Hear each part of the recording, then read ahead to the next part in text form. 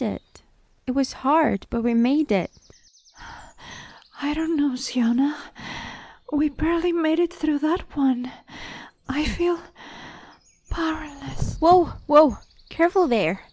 Look, it's there. The Temple of Valor. We made it. We did. Whoa, hold on to me. I'll transform into a horse so we can get there faster.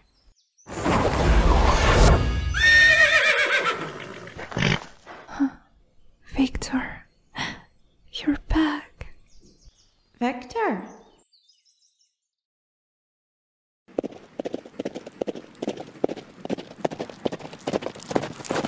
Greetings. Travelers. The winds of fate have brought you here. Hello. We came here to... Lovette! Wake up, Lovette! Please, is there anything you can do? Help me get her inside.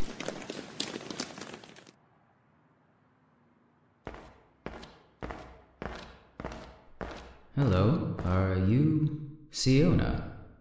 Lovette was calling your name while she was asleep. I should go and check on her. We better let her rest. She seems pretty exhausted. Don't worry. There are people who are taking care of her. Why don't you join me for a walk till she wakes up? All right.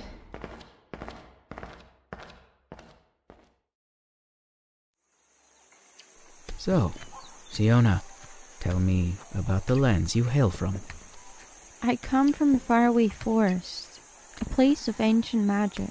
But Lovette and we've been through a lot lately. Journeys often reveal more than just material landscapes. What burdens your heart? Lovette's been tormented by nightmares. She's exhausted, drained. It's affecting her in battles, in life. Nightmares, like storm clouds, cast shadows upon the spirit. Have you uncovered the source of her troubled dreams? Not yet. They've been haunting her for too long. I fear she's drowning in them. I see. Can you help her? The waters of Valor run deep, and within them, we may find clarity. Tomorrow, I shall guide her through the currents of her dreams. But Lovette must be open to this journey as well. It requires her willingness to confront the shadows that haunt her slumber. Rest assured, we will do what we can to bring her peace. I'll be forever grateful. It's Kai. And what about you, Sionnach? Do you feel well? I feel a disharmony inside of you. I don't know what you're talking about. I feel fine. Is Lovette the only reason you came to this temple? Lovette is my priority now. The rest can wait. I understand. Well, till she wakes up, let me show you the Temple of Valor. Shall we?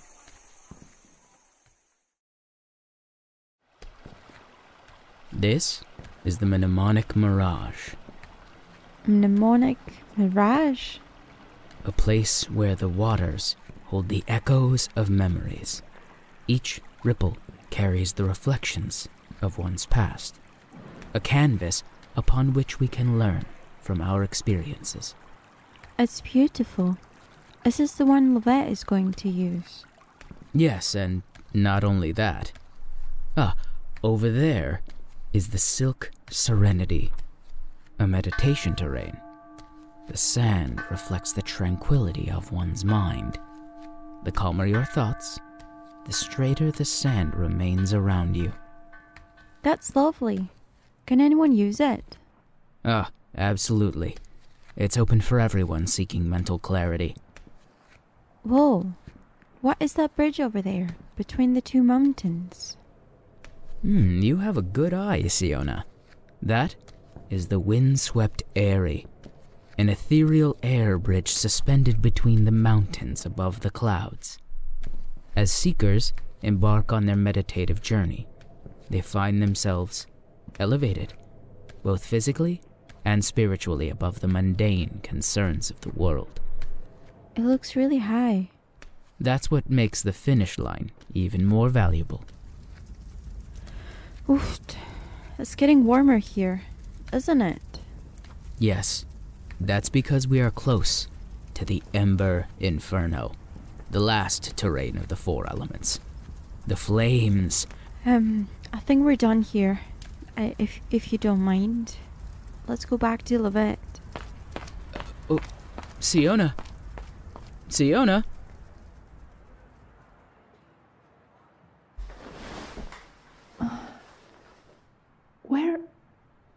Where am I? Don't worry, traveler. You're safe. Who are you? I'm Sister Hua Li. You're at the Temple of Valor. Valor? That means we made it. I need to find Sionnach. You will, in time. But you need to rest first. It seems your mind is exhausting you. I can't just rest here. Sionnach needs me. We barely made it through that fight. Your friend is safe. She's being taken care of by our brother Kai. They're exploring the temple grounds as we speak. But I still feel like I should be doing something. Sometimes the most important thing we can do is take care of ourselves. Now, why don't you tell me about these dreams you've been having while I'm making us some tea? She told you. They're awful. I see my home, my mother, my friends, my beloved, but there's darkness and I can't reach them. Always the same scene playing in my mind. The person who sent me away from them. His memory. My last memory of my world, and it's haunting me. I feel so helpless. It sounds like you're carrying a heavy burden, Lovette. What else troubles you? It's hard to talk about. I've always felt like I didn't quite belong, you know? Like there's this emptiness inside me, and then the missing father I've been trying to reach for years since he left me. Turns out he's not even my real father. And who am I? I have no idea. It's like the ground was pulled out from under me. You know, in brewing tea, as in life, it's the careful balance of elements that creates harmony. The right amount of leaves, the perfect temperature, and time. They all contribute to the essence of the tea. Similarly, seeking balance in our own lives requires the right mix of introspection, connection, and time. Just as the tea leaves release their flavors and aromas, so too can we reveal our true selves when we allow the right elements to come together. The path of self-discovery can be challenging and full of uncertainties, but it is not a journey you have to undertake alone. Sometimes the strength lies in recognizing that it's okay not to have all the answers. Seeking help is not a sign of weakness, but a courageous step toward understanding oneself. You have people here who care about you, ready to support you on this journey. And maybe these people are your right elements. Here you are. Thank you. Sister? I need help. Welcome again to another episode of the DnD podcast. And what an episode it is going to be, because today we've got an absolutely special treat for you, a topic close to our hearts, mental health and the magical world of Dungeons and Dragons. That's right. Today we're joined by the amazing Dr. Megan A. Conell. As a licensed psychologist, author, and dedicated player of D&D, we immediately knew she would be the perfect guide to help us navigate the intricate pathways of mental health within our beloved game. So let's give her a warm welcome. Dr. Megan, thank you for joining us today. Thank you so much for having me. It's an honor to be here. It's our honor to have you here, actually. And we're so looking grateful. forward to this interview. But before we dive into our discussion, I want to make a special shout out and give my warmest thanks to the talented voice actors who have participated in today's intro. Two inspiring and talented people who graced us with their voice. So a shout out to Andrea Guidry, who gave her unique voice to the monk Hua Li, and she is officially the Uncle Iroh of our story. And Christian Lately, who gives an amazing performance as Kai, giving his tranquil voice. It was definitely one of the best and inspiring intros I got to edit till now. So thank you so much for your contribution, and you guys stay tuned because the story of Valor has just begun and you listen to them a lot for the next few episodes. You will find more info about them down in the description box, so go and check them out. I'm going to start with the first question. Consider us and our listeners curious. Could you share a bit about your background and how you got interested in both psychology and Dungeons and Dragons? Yeah, so D&D, like a lot of us, I started playing in middle school. This was in ye olden times before printers and things like D&D Beyond or digital character sheets were around. So we would have to use, our notebook paper to create our character sheets and handwrite out things. There wasn't much playing. It was mostly just character creation and rolling dice to make new characters. Fell away from the hobby for many, many years, became a psychologist. I started off my journey to psychology through the realm of music therapy. I am a very, very bad guitar player. That is not me being like modest. That is like, I had my department chair set me aside and said I either needed to take a year off to really get good at the guitar or change my major towards the end of my undergrad. So I decided to change my major. Because I was planning on going on to become a psychologist anyway at that point, because I just love helping people and hearing stories and helping people see their stories in different ways. Not an active bard then. No, I still love music. I still love storytelling. Okay. And I love playing and singing. It's just, I have some atypicalities in my brain that cause rhythm to not really work, which if you're trying to be a professional musician does not work very well. And yeah, so then, became a psychologist. I was in the army and then, was watching YouTube one day and stumbled across Will Wheaton's Ashes of Valhalla, the Fantasy Age live play that he did on Geek and Sundry, and was very into it because I was like, man, I love D&D as a kid. That was so much fun. And then I started watching Critical Role, got back into playing, and joined a random group of people on Roll20 for a weekly game and just fell back in love with playing. And it was through playing that I kind of recognized I started learning some things about myself. And I recognized too that I would not have learned those things about myself were it not for the game, because I was so defensive about them that in regular therapy, they really would not have popped out.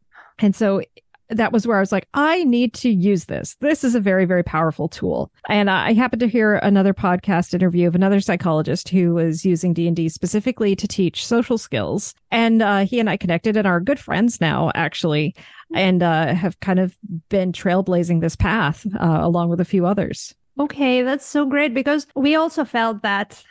We also see parts of ourselves through our characters. So I think it's very amazing what you're doing. Yeah, it was with my own characters. I was looking at the two characters that I had been playing because I was house cleaning one day and, that's not fun. So my brain was wandering. And daydreaming. I was like, okay, there's these two characters that I have. They both came from my brain. They have to have things in common. And when I realized the things they had in common, I had this. Have you ever had that thing where you realize like you screwed up or something? It feels like the bottom just falls out from under you. Yeah. I had that feeling where I was like, oh, that's my issue. And that's where I was like, this is so powerful. I need to use this. And I found a quick workaround from this where you don't have to daydream for hours, which is build a party that is nothing but your previous player characters, and the issues that they're all having are your issues. It's like, it's very funny when I ask that question or bring that scenario up when I'm giving talks at conventions, the groans in the audience and just little chuckles that they have, and kind of like getting wide-eyed and be like, yep, that's what I need to work on right there. So you found it is actually a way of healing to create characters with our issues. It's just a way of a healing process for people somehow. I don't know that it's a healing process in a deliberate way so much as like the things we need to address or our base insecurities kind of can't help but show up. It's sort of like when you have implicit biases towards something. Because it's implicit, you're not aware that you're bringing it into the world. And so the same thing, like if we have implicit insecurities or, character flaws or things like that, they're going to just kind of show up kind of no matter what we do, because it's just in our understanding of what the world is like. If you are a person who believes at the end of the day, everybody is just out to take care of themselves, well, you're going to create a character that has only interacted with people like that. And those kinds of issues are going to be popping up for that character. It is really powerful. And I wanted to ask as well, in your experience, what specific mental health benefits can individuals gain from playing Dungeons and Dragons? That's a hard question. It's a great question. It's also a very hard one. So in my book, Tabletop Role-Playing Therapy, I address this often, is that we don't have research. We need research on the therapeutic benefits of D&D.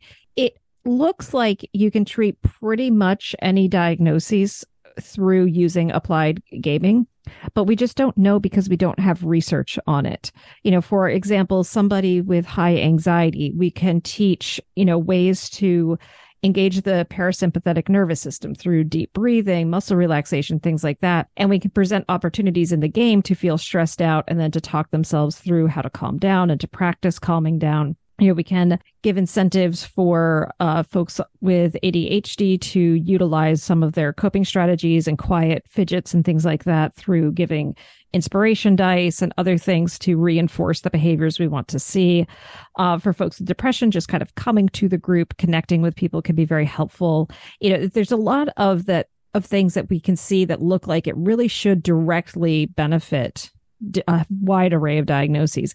But unfortunately, we just don't have the research for it yet. Hopefully we will, but it is very behind where it should be. I think it is also very important that you play with friends and you get to know new people. And to be honest, D&D came to my rescue during a really tough time in my life. Some folks might not believe it, but it's true. Having that weekly game with my friends, spending time with them, and diving into our character's world for a few hours was like a breath of fresh air.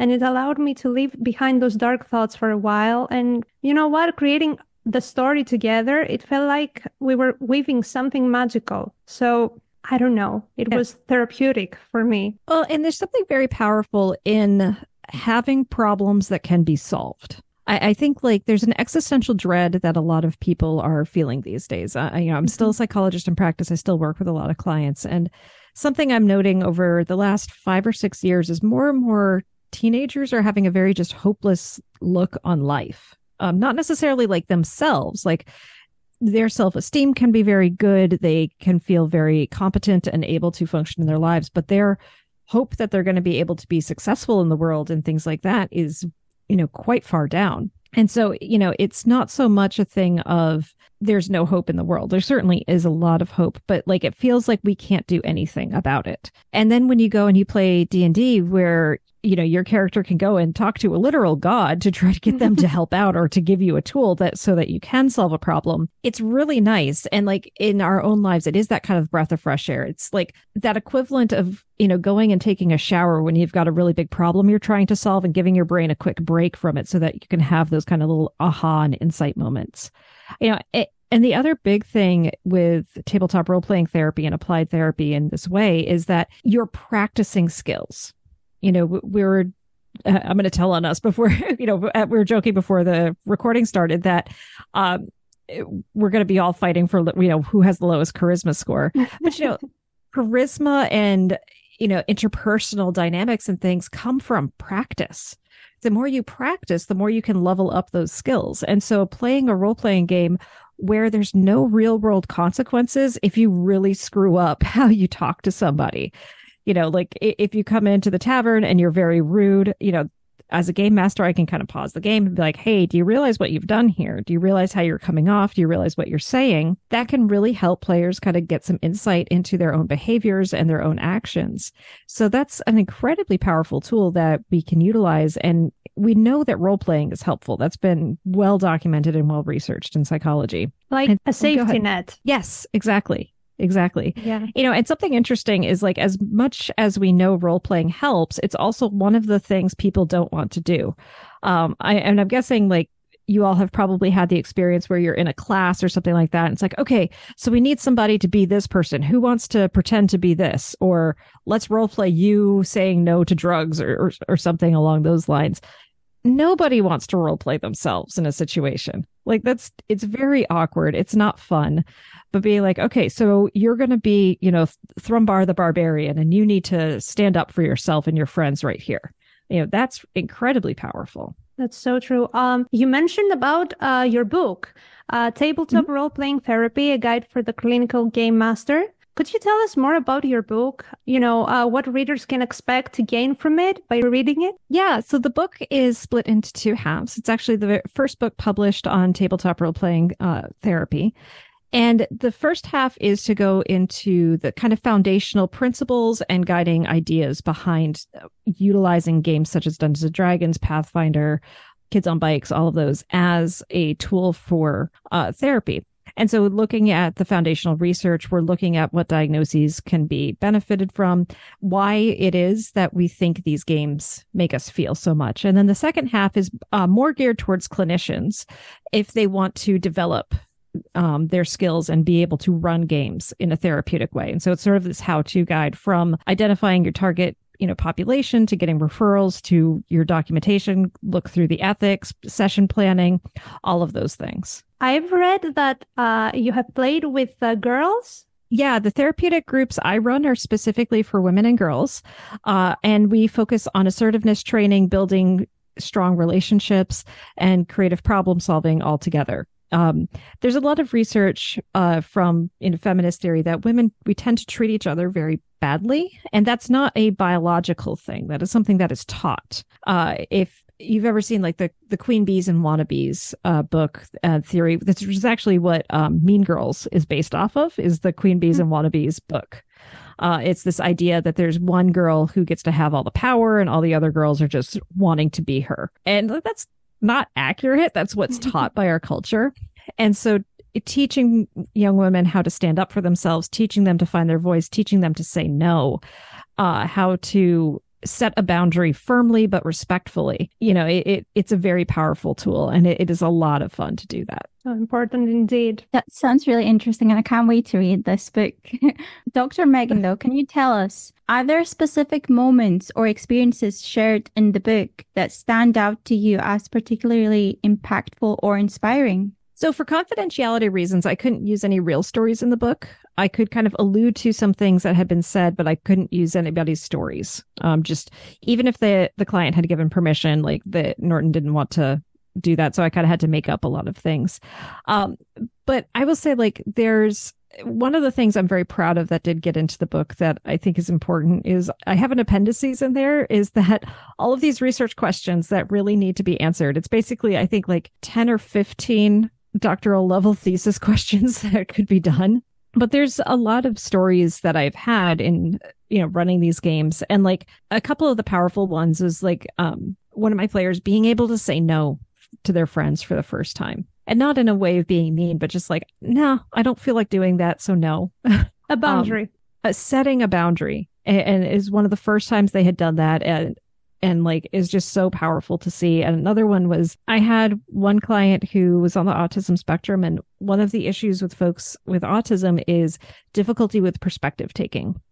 So essentially, like, folks on the autism spectrum tend to have this idea that if I know and understand something, everybody else has to know and understand it. And they only look through their own perspective in very broad strokes. This is something that definitely can be taught. It is a skill. It is learnable. And it can just be a little bit hard. And I was running a game and everybody was doing things that they wanted to do. And I was kind of breaking down what the situation was. And I had one kid kind of look and go, oh my gosh, I'm supposed to be doing what my character would want me to do, not what I want to do. And that was another powerful moment where I'm like, all right, we got something here. There's something to utilizing this game as a tool for therapy. I do hope that more people learn about this subject and maybe start a research about this, because it is really important to have. But I also like to ask, how do you navigate the balance between facilitating a D&D game and maintaining a therapeutic environment? It can be a little bit difficult. It's about how you approach it. So what I do with my groups is I think about what they could benefit most from in play.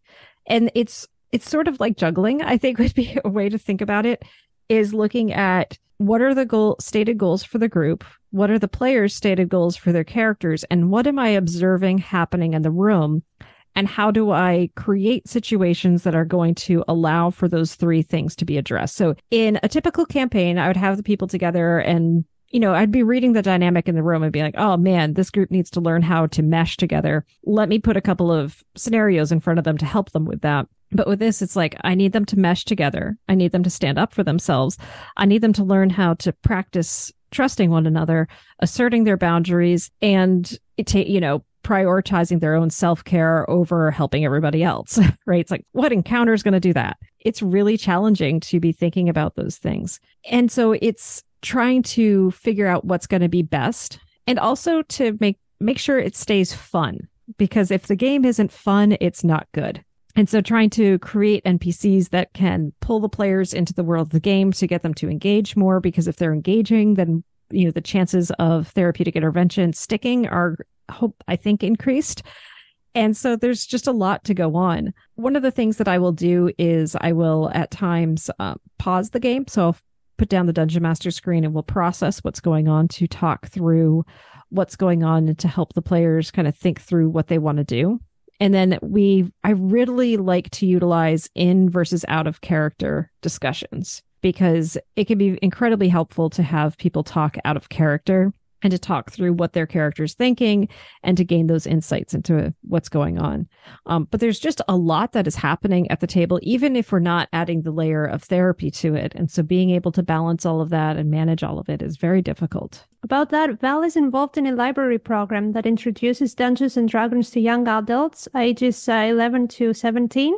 Do you have any advice for creating a welcoming and inclusive D&D environment for young players in a library setting? I think being approachable and open to feedback is really important. You want to utilize safety tools. And when we're talking about safety tools in terms of games like D&D or Pathfinder, it's about people being able to state their boundaries of what's okay and what's not okay. There's a new product out there that I absolutely love. I don't get any kickback from them, but it's called the Deck of Player Safety. And for one-shot campaigns or just really short campaigns, it's a great tool to be able to establish boundaries and help with world building. It's a deck of cards, and what you do is you split it up evenly amongst all the players, and each player gets an envelope. And they look through the cards that they're given, and they have to pull at least one card out, and then they pass the deck on to the left until everybody's had the entire deck. And the cards that they put in the envelope are their no-go topics. And then they pass the envelopes up to the game master, who takes out all the cards, shuffles them, and then lays them out on the table. So we have no idea who put what into the envelope. There's a lot of cards that say anything goes or are blank. And so like if you're fine and you're not worried about stuff, you can utilize that. And having that is a really powerful tool just to let people know, like, okay, I'm afraid of spiders. I don't want spiders to be in the campaign. It's like, okay, cool, done. That's not going to be there. And then also just having clear rules and expectations, especially if there's any folks who are on the autism spectrum, knowing what behaviors are expected helps to reduce anxiety significantly, which will increase engagement. And so just being very clear on what time do we start? What does that mean? Is if we're saying we start at 7 p.m., does that mean I walk in the door at 7 p.m. or does that mean I'm at my chair with my dice ready to go at 7 p.m.? If there's a disagreement at the table, how do we handle that? If there are conflicts, what's done about that? What rules are we following? What are our house rules? And just having that stuff be very clear and out there, and be willing to check in a few times. I talk about session 0 a lot and the importance of session 0, which is where we lay all this foundational work. But then you want to revisit session 0 every now and then. And so just kind of popping in and going, okay, so We've played 3-4 sessions. How's it feeling to everybody? What do you want to do? Anything we want to change? And then we kind of move forward with that. Thank you so much for your advice. I'm going to have to look into that deck. It's such a clever idea. It's really cool. And the people who made it are absolutely lovely and very, very open to feedback. Like, they have a card in there that's no harm to animals, but I've run into some problems with that where it's like, wait, does this mean any animal? So like, we can't have dire wolves attack the party and wargs? But for most people, it's domesticated animals. No harm to cats or dogs or horses and donkeys. It's like, okay, that's doable. So another thing, there might be some skepticism or misunderstanding around using D&D in therapy. How do you address or combat any potential stigma? It's a really big challenge. So one of the reasons we don't have a lot of research on tabletop games in therapy is because in the 1980s, we had the Satanic Panic, where there was all that fear that playing Dungeons and Dragons was going to lead you to the occult and cause you to kill yourself if your character died, which all is incredibly untrue. No, none of that is founded. There was not anything that any of the claims were being made back then were accurate. But that stigma still holds true, and we're still suffering the ramifications from that today. And so, if people have challenges to it, if they're, worried about it, listening to what the concerns are and talking through it, not in a way of like, well, you're wrong. Right. It's, if one of the interesting stigmas that we run into as therapists is we don't have permission to play by society.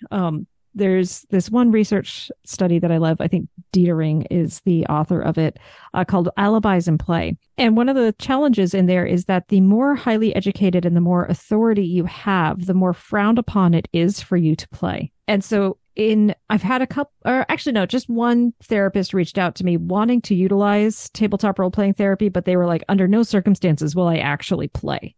And I was like, under no circumstances should you use this tool.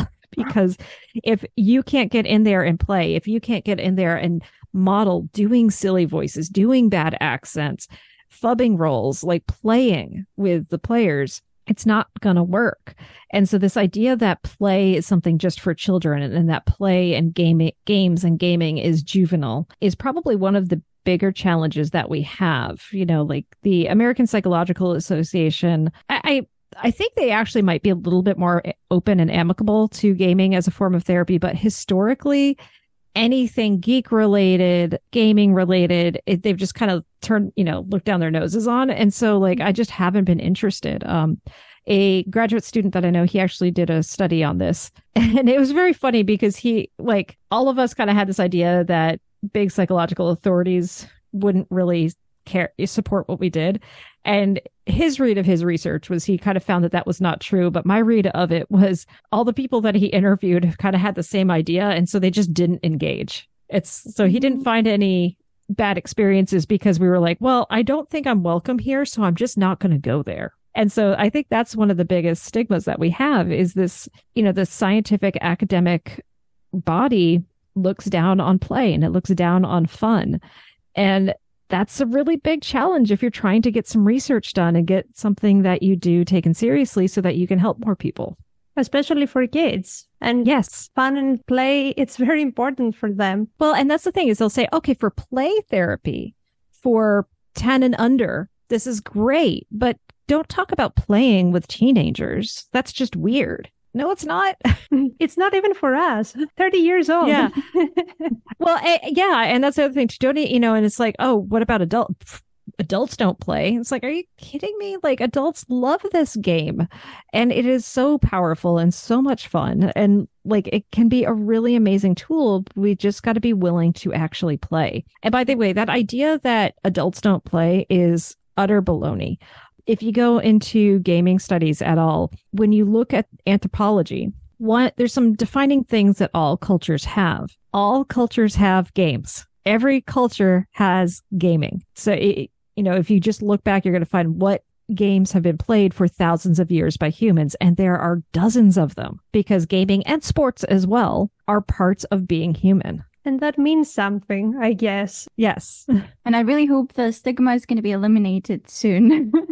I also wanted to ask Dr. Megan, can you share a success story where D&D played a crucial role in someone's therapeutic journey? I alluded to it before, the person saying no. Like that was such a big turning point for them of being able to say no. One of my groups too, we had a player who is very over apologetic. It was very interesting because like the group loved and cared for one another, and they started doing this loving thing of like, you get one what they called illegitimate sorry, where you're saying sorry and you don't need to. And then if you do more than one, we're going to start chucking D6s at you. And it was very funny because over the course of a year playing together, that player went from almost every other word being sorry to pretty much only saying it when actually appropriate. And they had an experience of another player joining the group who was an over apologizer and recognizing how far they had come in that regard and be like, oh my gosh, that's how I used to be. And now look at where I am.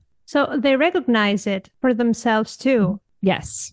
Because that was the next question. How do players typically react to the integration of therapeutic elements into the game? It's so funny because I don't think a lot of times they realize it. Okay. You know, it's sort of like stealthy therapy. Like, I had another player who had a very hard time standing up to authority. And so I created an incredibly frustrating scene where this is a good DM pro tip. If you want to frustrate and exacerbate your players, have them have to go up a wizard's tower that is 10 levels, but each level is only a series of buttons. And depending on what button they push, they either get a ladder or the floor falls out from under them and they fall back down several levels, which is chutes and ladders or snakes and ladders, depending on which version you're familiar with.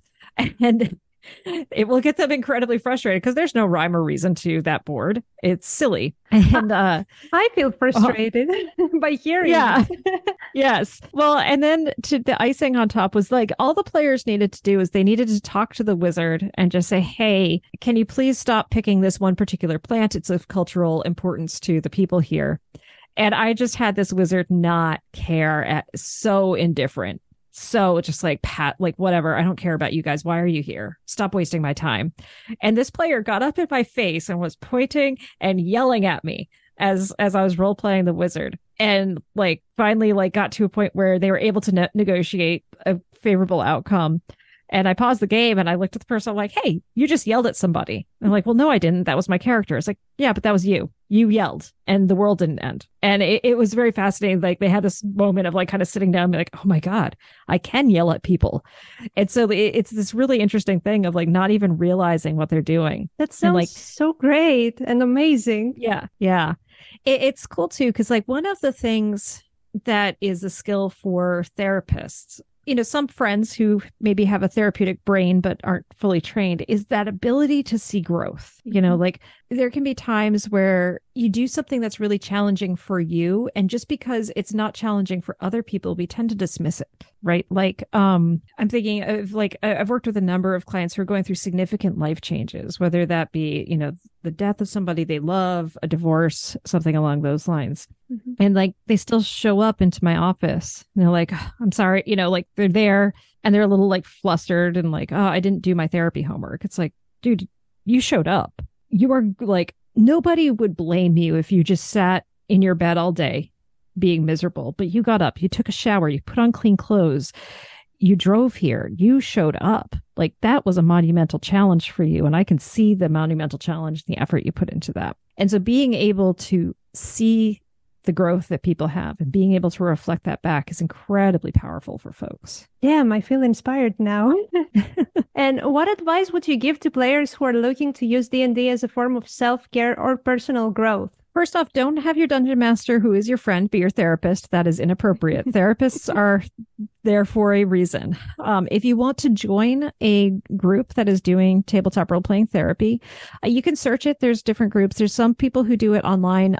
I did during the pandemic. I don't anymore because I prefer running the group face-to-face. But there's a number of centers out there that are doing it nationally and internationally online. And so that can be a helpful thing. If you're just wanting to utilize tabletop role-playing games to help you, I don't know, be more, let's go back to our charisma talk, right? To be a little bit more charismatic, you know, work on that, build a high charisma character and actually try to role play them having charisma. It's amazing the skills that we get. In my book, I call it emotional permeability. The term from LARPing is called bleed. I changed it to a more long-term in my book, because when I'm doing documentation writing, there was a lot of amazing bleed that happened tonight in a therapy note. Doesn't look good. And so finding more clinical terms, I think, could be helpful. But that idea of playing a character and role playing it and just getting some practice at being suave. And then just even having that different frame, being able to say like, well, me, the human, I'm not good at this, but man, my bard would kick butt here. What would my bard do? How would my bard finagle this situation? What opportunities would my bard see that me as the human, I can't see? And that's just absolutely fascinating to see. And it's a really interesting way that we can grow and we can develop ourselves in a way that's not inappropriate for our game masters. Yeah, of course. I also wanted to know, for dungeon masters interested in creating therapeutic campaigns, are there specific considerations they should keep in mind? Well, so this is one of those things of like, don't do stuff without training. There are plenty of courses. I helped to develop the training through Leyline Geek Therapeutics, and that does a wonderful job of giving both instruction and then practical practice and having connections with other people that you can consult with. If you are not a licensed therapist or have training in being a licensed therapist, don't try to run therapeutic games. If you are curious about it, you can learn about it. You don't necessarily have to be a therapist just to run the games, though, but as long as you're working with a therapist, because there are a number of folks who are not licensed clinicians that are game mastering, but they are working with a licensed clinician who is also part of the group. And so getting training is the number one thing. My book's a great place to start, but not to finish. Continue on, consult with other people, talk with folks. When I started this journey, I didn't have the opportunity to consult with many folks, but I did consult with a few of us that were utilizing tabletop role-playing therapy and, talking to one another. So we consulted, but we didn't have the resources that we have now. It's a lot of the book is built on, I made these mistakes so you don't have to kinds of things. That is really good to know. And what you've been doing is amazing. And we're really hopeful for the future. But where do you see the intersection of D&D and therapy heading in the future? My hope is that it can be something that is well researched and becomes something that is trained in graduate schools and becomes just sort of an accepted form of therapy, that it can be very well done and well documented and utilized, because it is just such a powerful tool that can be used. Oftentimes, we tend to poo-poo on things, but, play therapy is now taught in grad schools. It's not a required course, it's an optional course, but there is a lot of training that you can do. And so that's where I really hope to see it go. Are there any developments, projects, or ideas of yours or others you're excited about in this sector? Lots. With the integration of technology, there is just a lot that we can do with things. I mean, obviously, you don't need tech to run D&D or other tabletop games. You just need your imagination and dice or some other randomizer. But my business partner is very into VR, and what we're trying to experiment with is doing some sort of combination of virtual and alternative reality, where you have some people that are sitting around a table and other people that are plugged in VR and are able to still virtually be at the table and to see the maps and to utilize things like Dungeon Alchemist to create the really immersive, beautiful maps that you can look top down, but also place your mini on and see the view from your mini's perspective. It's just, there's a lot of really cool things that we can do that I think are going to really open it up to some really cool places, I think. I volunteer as tribute for that VR.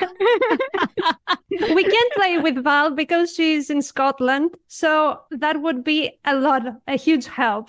It'd be a lot of fun. I mean, my weekly game that I just play for fun with my friends, we play through, video chat. We started on Skype and now we're on Discord.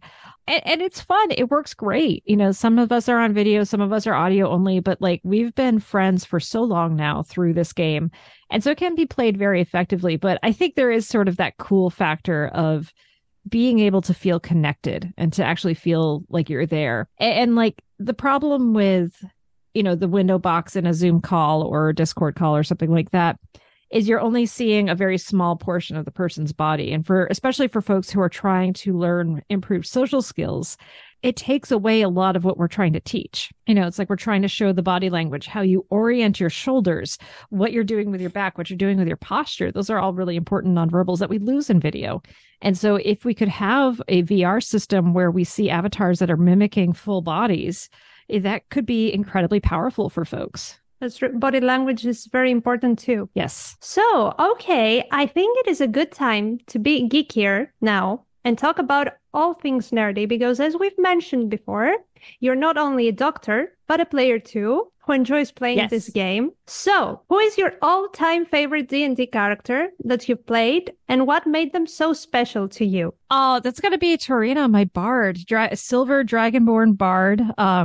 She's a punk rock person. She's wonderful. Part of what I love about her is she went to level 20.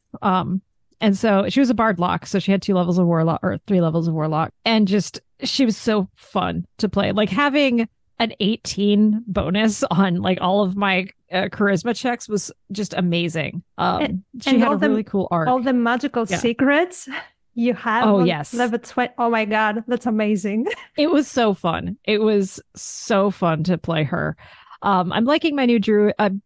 We're doing 2 campaigns right now because our main dungeon master his wife just had a baby, so he's taking a break from dungeon mastering for a little while. But we're playing Descent into Avernus, and I'm playing a Triton who is a combination bard and rogue, so swashbuckler rogue and College of Swords bards, and she's so fun.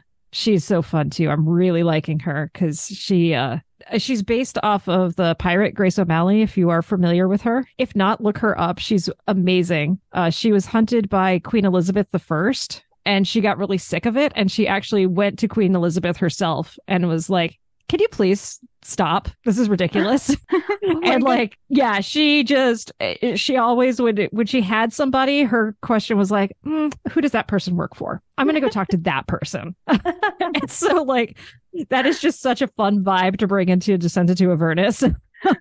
It's great. Amazing. Can you also share a memorable story from your early days of playing D&D, whether as a player or a dungeon master? So I'm going to go back to middle school because like I think one of my favorite things, I don't remember what version of D&D we were playing. I didn't have any of the books. I just did what my friends were telling me to do with making my characters and things. But we started making our own spells, and all of us were very into Monty Python. And so somebody invented the spam spell. And it was I forget what type of magic attack it was, but if it reduced the person to 0 hit points, they turned into canned spam. And if they were a small creature, it was like 4 cans of spam. Like, so we would get food. We'd get food rations for killing people with that spell. But it was spam, so it made you a little sad. Well, in the vast array of D&D classes and races, which combination is your go-to when creating a new character? Oh, I'm so basic. I love elves. I've been playing a lot of Baldur's Gate, and I keep going back to elves. In part because like the dark vision thing is really cool, and that's really fun. And I grew up on reading the Tolkien books and was a huge Legolas fan. So like, I don't think I ever truly grew out of that. But yeah, and Bard is still my favorite class because like you can do so much with it, which I think is phenomenal. Like you can be a very big, heavy caster, or you can go, like doing something like College of Swords where it's more light, being more of a historian. Like it is such a versatile class to make it the way you would like, that I really enjoy that a lot. We are spiritually aligned because I agree. I can agree more for the elves as well. Oh, yes. And I also play a bard. Lovette is a bard. So yeah, the half-elf thing with the bards and all this stuff, they got my heart. I haven't played the bards. Oh, you got to play bards. I will say also, like, I like doing some of the small classes and doing a really kind of weird combination with like making halfling barbarians or I love gnomish halflings. monks. Halfling barbarians are so fun. I don't like the idea of a 3-foot tall person who can punch you into tomorrow that is so fun. And their weapon is bigger than them. Yes. I love halflings so much. And I'm going to take your advice and maybe start a bard at some point so I can become more social and more charismatic in a way. And you said that you're currently participating in 2 D&D campaigns. Could you tell us a bit more about your characters and the adventures they're embarking on? Yeah, so like one is the Descent into Avernus, which is the filler campaign. Well, the current dungeon master is on paternity leave, and then when he comes back, we're doing a homebrew game where I'm playing a druid who has lots of trauma and playing through That's me. Right? Yeah. Well, I didn't quite expect her trauma to be what it was, because her backstory is kind of this power play. Like she was the avatar of a goddess. And then when she finished the job for her goddess was like, cool, I'm going to put you back to where you started, which was a level 1 druid. And then she was instantly put into a magical sleep by another god and woke up. So her race is a custom race, which is the humanoid common ancestor of all the humanoid races in the world we play in. And so like her species doesn't exist anymore. Her language is long dead. She thought she was on another planet because the stars had moved. And then like she had to find out like it's basically that kid's book. All my friends are dead from the dinosaur's perspective. It's just like, oh, this is terrible. Where do you take inspiration from, for your characters and their backstories? It sort of depends. So, the Dragonborn Bard was just sort of like, I kind of imagined this punk rocker, just stereotype of like, Mom, Dad, you don't understand. I'm all about punk rock. And like, there was just something so metal about a silver Dragonborn Bard. I was just like, yes, this is fabulous. I love the idea of it. Swashbuckler Rogue was just like reading through the subclasses and I'm like, ooh, this sounds cool. Okay, what story makes sense with this person and how do I make this work? And so it's sort of, sometimes it's taking inspiration directly from other IPs, but a lot of times for me, it's looking at an interesting class and kind of asking like, why would this person go out adventure? If you're building like a cleric, why are they out in the world? What is it that they're hoping to do? Why didn't they stay in their temple and do good work there?